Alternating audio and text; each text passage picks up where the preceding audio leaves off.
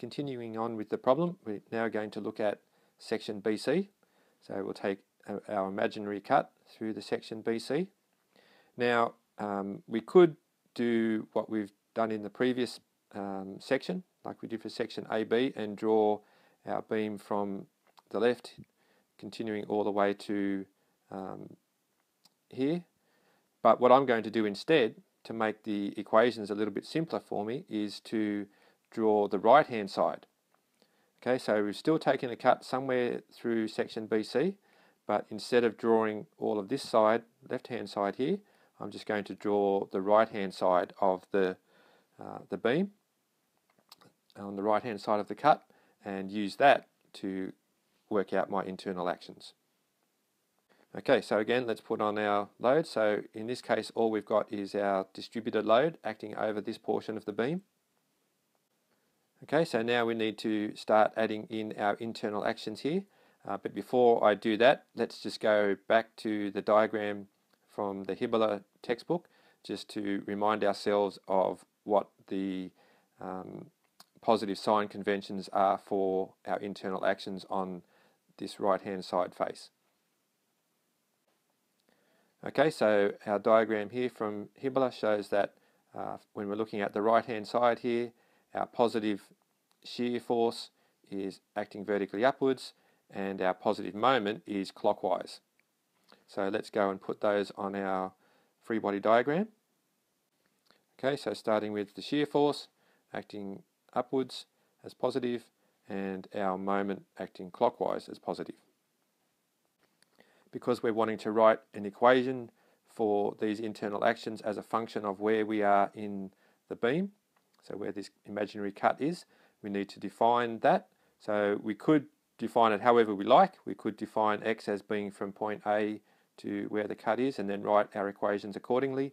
But what I'm going to do is to define a different variable, call it x dash, and that is from point C, the right hand end of the beam, to our imaginary cut. So this will just make the equations a little bit simpler. Okay, so before we do the equations of equilibrium, we'll just again note that we have the equivalent point load for our distributed load, W times x dash, and it will act at a distance x dash over 2. Okay, so let's start writing our equations of equilibrium. We have sum of the forces in the vertical direction equals 0. So we'll have the shear force, internal shear force V, positive, minus W times x dash. They're the only vertical forces that we have, so all of that's equal to 0.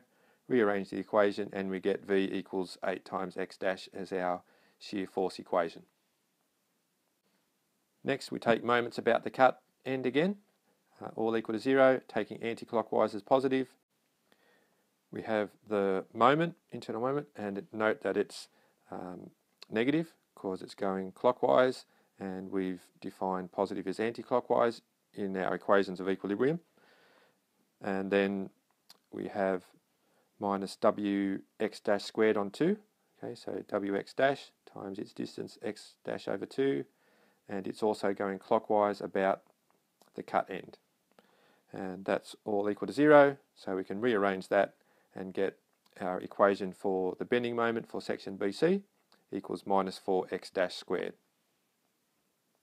So again, in preparation for drawing our shear and bending moment diagrams, let's work out some values.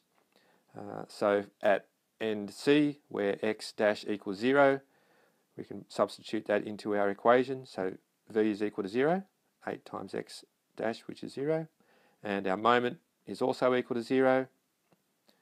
And then for x dash equals 2 meters, substitute that into here, and we'll get V equals 16 kilonewtons, and substitute it into the moment equation, and we'll get moment equals 16 kilonewton meters also. So 4 times x squared, so 2 squared is 4, 4 times 4 is 16.